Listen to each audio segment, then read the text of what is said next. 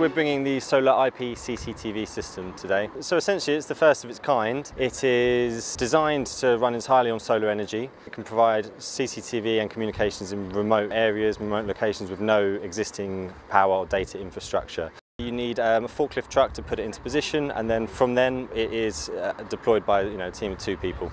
It provides surveillance which can be transmitted over 3G, 4G or satellite communication or point-to-point wireless. It can transmit the surveillance data via that, but it can also actually provide communication, so 3G, 4G cellular transmission. In rural areas where there's minimal access to this kind of communication, we can actually provide that for them. We had a specific problem at junction 6 of the M42 where we couldn't see part of that roundabout with the existing cameras that we had in place.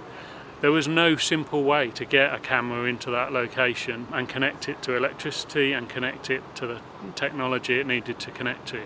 So the mobile CCTV, we were able to drive in, lift the mast up and start getting video footage directly to mobile phones into our control centres.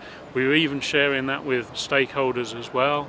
So the NEC can see footage from that and the airport can see footage from that camera. And we can now all share and understand much better the functioning of one particular roundabout.